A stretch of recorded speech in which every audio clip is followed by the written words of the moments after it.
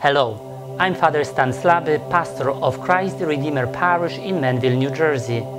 The parishioner on this video will break open Sunday's biblical readings, giving you an insight for living as a faithful Christian.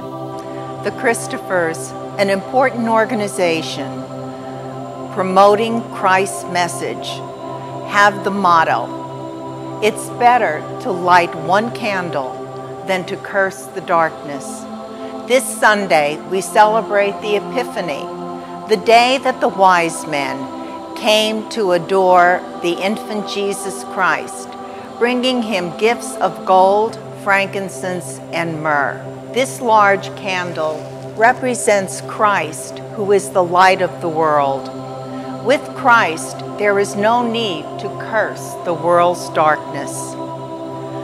Through you and millions of Christians like you, Christ shines his glory into the darkness. The Christophers believe that people like you have a God-given mission that has been given to no one else.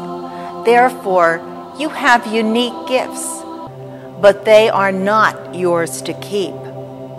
By sharing your gifts with others, you become like the wise men and become Christ-bearers, Christophers, bringing the message of Christ back to their homeland. What are your unique God-given gifts? How are you using your gifts to bring the message of Christ to your homeland? Don't curse the world's darkness. Be the light that Christ has called you to be. Hi, I'm Deacon Bill.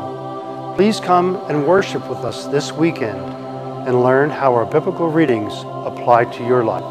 This webpage gives the times of our Masses this weekend.